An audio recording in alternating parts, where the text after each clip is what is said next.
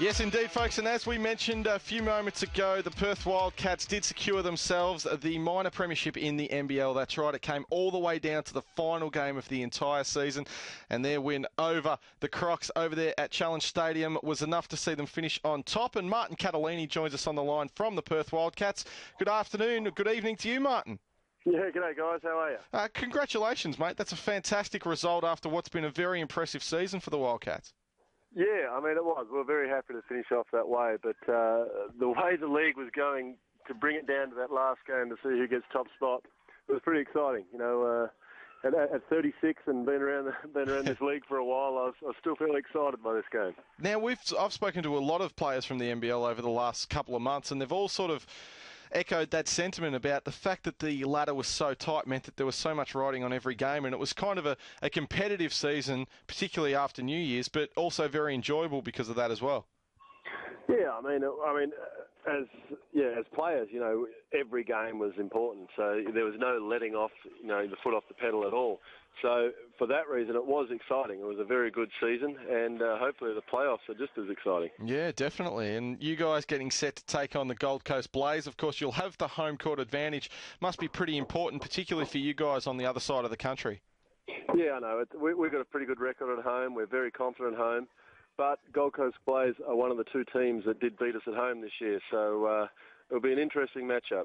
Yeah, definitely. Looking forward to seeing some good hoops. And your skipper, Sean Redditch, back into the starting lineup, had 32 points in the win tonight. He must have sort of been a bit of a man on a mission. Mate, he could have kicked it in there. It would have gone in for him tonight. He had a big night out. It was good to see. He has been down a little bit of late. Scoring-wise, he's still been playing well, but his scoring has been down a little bit. And he cops a bit from the press from that, but you know, we know he does more than that. But tonight he did have a big night out. Fantastic! And for you guys, what will you do between now and the finals campaign getting underway? Well, our first game is on Thursday night here in Perth. Tomorrow we'll have a recovery session. We'll go at it Tuesday, Wednesday, and then play Thursday night. So there's not a whole lot of time to think about it. It's just straight into it. And it's the first minor premiership for Perth since 1995, so it's been a little while since you guys have finished the NBL season on top. There, mate, it's a coincidence.